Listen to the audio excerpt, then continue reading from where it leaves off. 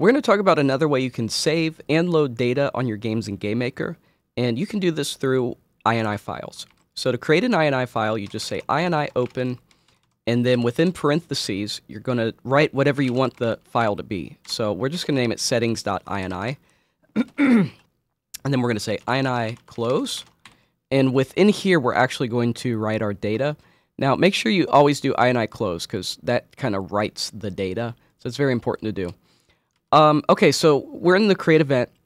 So this is actually just going to, this is obviously an example, but this will actually create the file.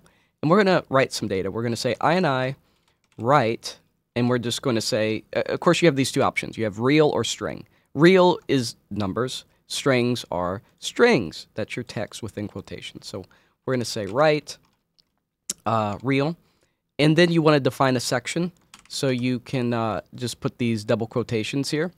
And you can name it whatever you want. You could say, like, volume, and then the key. Actually, let's do this. Let's do, like, sound settings. And then we want the key, so we can name that volume. And then we could put the value of our volume, which could be, like, 1, 0 out of 1 for our volume. Okay, so there's our first setting. I'm just going to copy and paste this.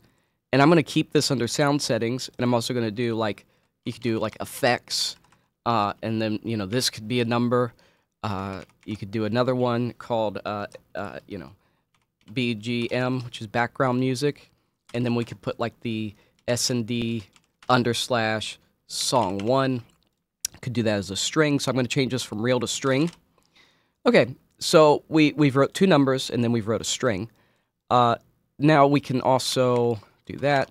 I'm just, again, these are just examples. Now I'm going to change this from sound settings to like, you know, graphics. And then we could say, you know, resolution. And then we could do something like, you know, 1080. And I could change this from string back to real. Okay, this is enough, so you can get the idea. So I'm going to run the game. And this is actually going to create the INI file. Even though you can't see it, because that object's in the game, it ran this create event.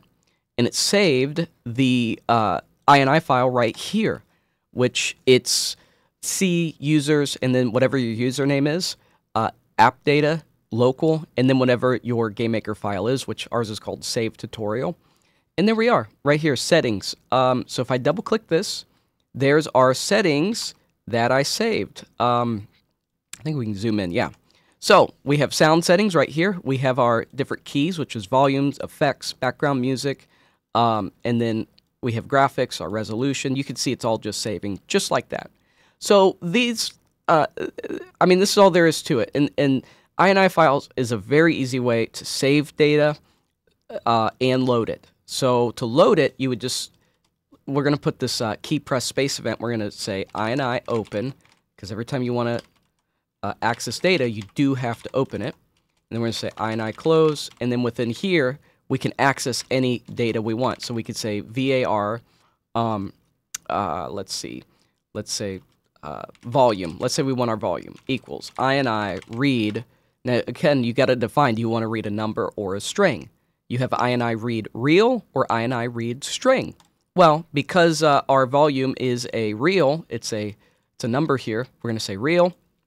And then what we're going to do within that is put our section, which is sound settings, and then we're going to say volume. And then your last argument is the default choice. So if, for whatever reason, sound settings and volume or volume is not in there, you can give it like a default value. So we're just going to say, like, you could put undefined, or you could put no one, or you could put some kind of default number like 1. So if that setting's not there, it's just going to be 1. You know, or whatever. Or you could say, like, undefined. And then you could throw an error to where, maybe you can't put undefined. Maybe we could put no one, though. You can't. Well, what can we put? Okay, well, let's throw in an error. So just put something. But you could still put, like, yeah, you could put, like, -4 or something. You could put a number in there and then check for an error that the sound setting's gone. So we could say, if volume equals -4, meaning this setting is not there, then you know, game, and you know, you could show a message, hey, there's an error, it's not working. So you know, there's a lot you could do here. So we're going to say in between there, show, yeah, let's do it this way. So if volume is not equal to -4, show message volume. Okay. Else, show message critical error. Game end. Okay, so we even have a little arrow check here. So, of course, it's going to show message volume because we know it's in there. So let's run the game. When we click space, number 1. Okay. But now, if we deleted this and then ran the game again, actually, we don't even need to run the game again. Space. Oh,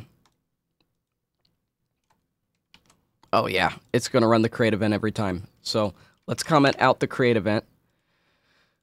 Now let's delete volume.